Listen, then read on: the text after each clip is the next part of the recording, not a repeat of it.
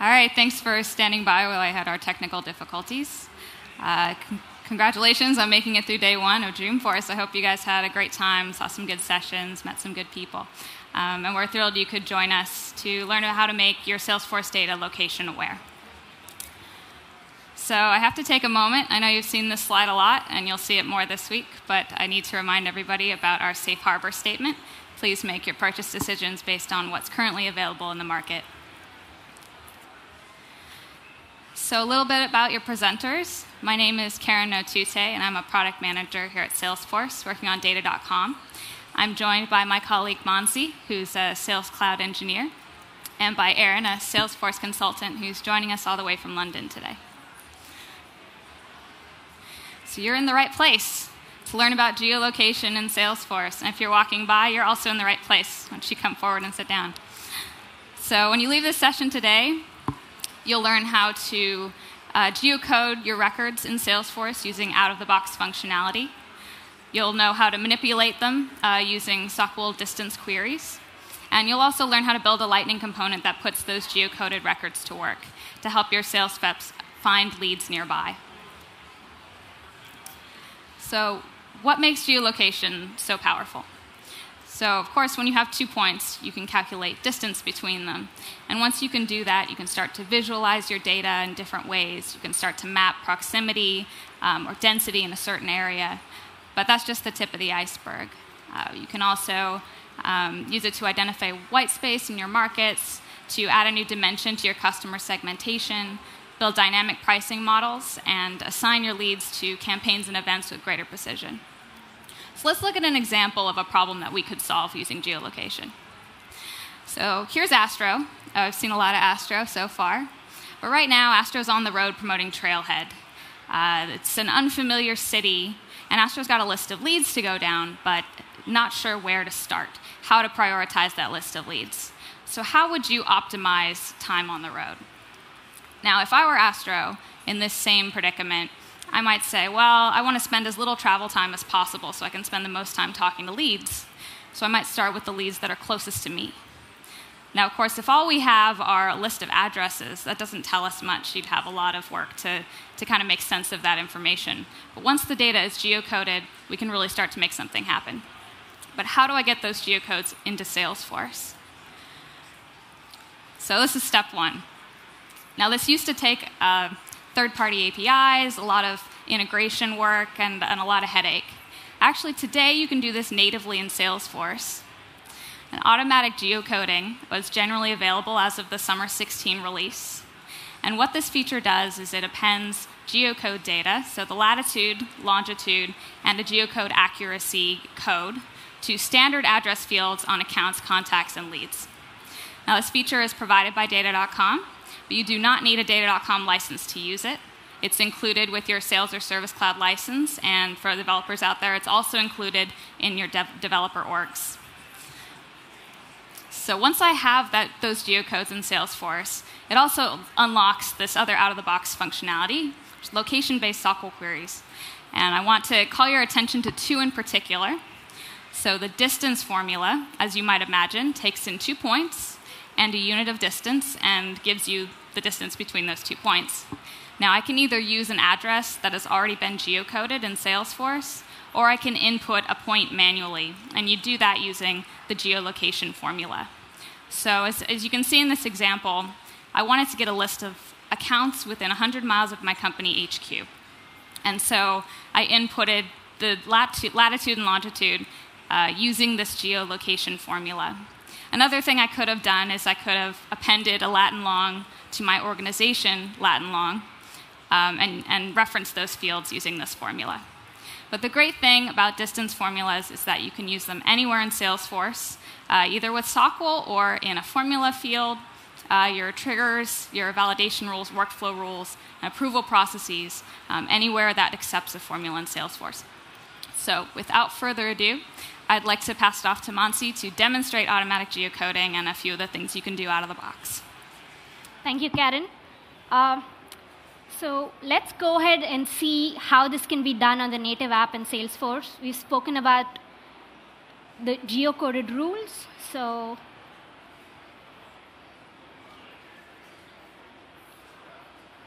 Okay, I have an org in Salesforce, and I'm just going to go ahead and go to the setup home. So what we're trying to do is we're trying to find the clean rules. These are the rules that enable geocoding.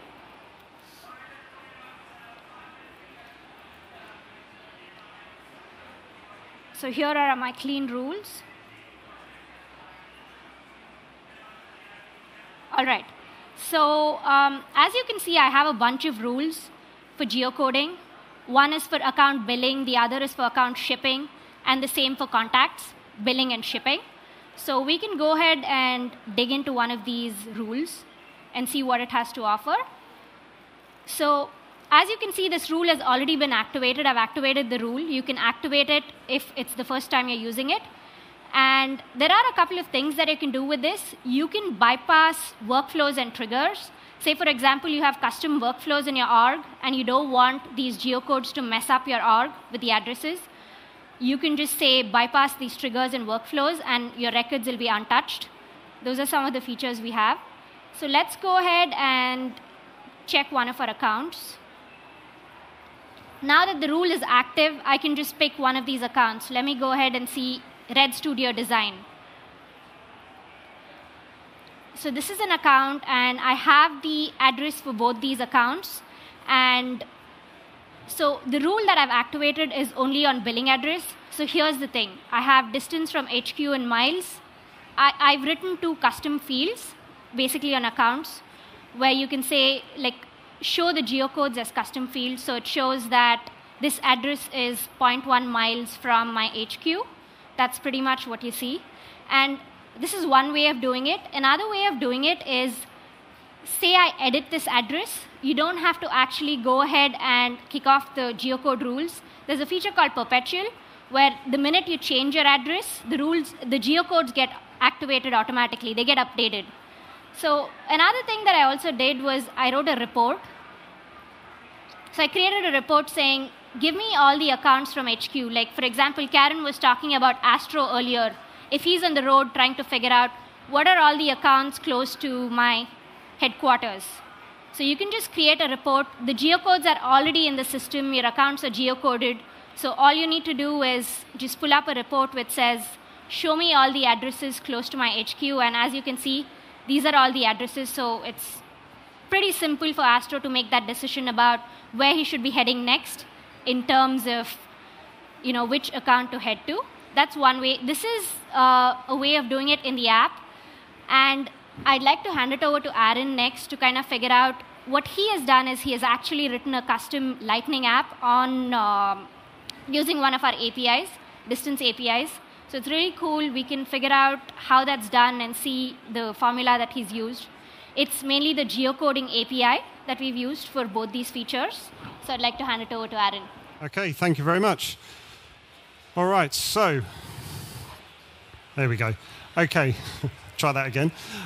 So just to quickly recap on the traveling salesperson problem, I'm sure these are quite familiar to those of you that are involved in sales, but in Salesforce, address detail is within those individual records. And of course, time is precious. Relevant data, therefore, takes time to surface. Salesforce before now means that salespeople have to go into individual records, inspect those addresses, try and work out the most effective route to go and prospect leads, follow up on leads, etc. Therefore, route planning can be a bit of a challenge. And as I've just said, it can take time to find the appropriate record to get the latest information when prospecting individual leads. So I'm going to move to a demo and require your help again.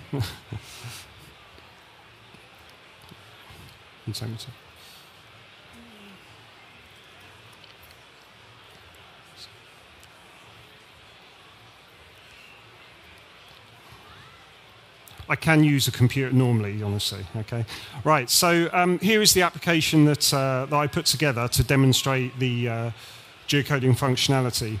Now, what we see here is a map using the Leaflet library, which I'll introduce in just a minute. We can see the blue markers are leads that have used that that lat-long location information to plot those on the map, and the red marker represents Astro in this case, or the user of the application. By clicking on each one of these markers, we can see that we get the lead's name and the distance to that lead. Now that is updated in real time, and we can click on those individual leads to view the individual lead records, so that we can see where that lead is in the prospecting, whether they're being worked on, etc. And then we can simply go back to the map and inspect other leads. Now, of course, being Lightning-based, this works great on a mobile phone, which is typically what a traveling salesperson would be using.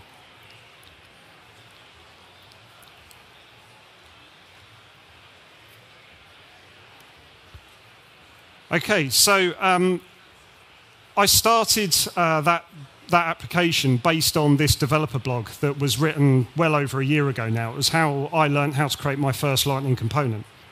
And that actually introduced me to the Leaflet JS library, amongst how to put Lightning apps together. So what I'd like to do is introduce Leaflet JS. For those of you that don't know, it's a super lightweight JavaScript library, ideal for using mapping functionality, drawing custom markers, things like that. As the tagline says, it's open source, it's mobile friendly, all that good stuff that you'd expect to use when developing Lightning components. Here's a couple of examples of leaflet mapping. The first one is the typical hello world. The second one is US population density by state. So you can do all sorts of weird and wonderful things, such as plotting overlays on maps and having those respond to various data points and the like. So what I'm going to do now is take you through the component parts of that Lightning application. I'm a simple guy and I like simple things, so it won't be a surprise to see that this application is quite simply put together. The Apex controller simply has this one class, and it has a single getLeads method. And what we're doing here is we're querying directly the ID name, lat and long of those leads. Now the latitude and longitude values are actually populated by Salesforce. So when those addresses are put in, clean rules run for your first time, but subsequently future addresses put in, that information will automatically be available. And what we're doing is we're just limiting that to the current user's own leads. So only that person viewing the application will get their leads plotted on the map. So in the helper, we've got a function here that essentially I sort of ripped off of a Google post, which calculates great circle distances. I'm not a mathematician, but I took the equation, made it JavaScriptified, if that is even a word, and that allows us to get true distances between leads. So if you had much larger than, say, a couple of miles, you could get a London to New York distance. So the actual markup for Lightning component, there's virtually nothing of it. We're including Leaflet JS, CSS. We're calling a simple function to say after Leaflet JS is loaded, call this map loaded function in the controller. And then we've got a single division in which to actually populate our map contents. So the controller itself, it's much larger than this on the GitHub repository, which I'll point you to in a second. But essentially what we're doing is we're iterating through the lead records that we've called from the server-side controller, and we're calling that function to calculate the great circle distance between where the user currently is and where the lead is. And that way we can get the distance information displayed on those pop-ups when we click our individual leads. So to take your location-aware data to the next level, you can expose that data to users. You can show where those leads are relative to you. You can display that distance information, update it in real time, always have the map centered on the user. So as the salesperson moves around, that central marker moves with them. And then you can drill down onto detail of each individual records as you're traveling around. So just a couple of resources. This link will take you to a GitHub repository that I host on my account. All of the bullet points here, the links for those are available on that GitHub repository. So we've got things such as the actual code that I use to create the Lightning application. Use it, abuse it, share it, do what you like with it. You can automatically get geocodes for addresses, the blog post. the queries, data.com success community, and the blog post that I wrote that kind of kicked off this whole Dreamforce thing for me, which is how to plot your Salesforce leads on a map. So I'll hand back over to Karen. So that's our presentation. If you have any questions, feel free to stick around, and we'll be here to answer them. We'll also post this deck as well as the link to the GitHub repository on the Chatter feed for this session.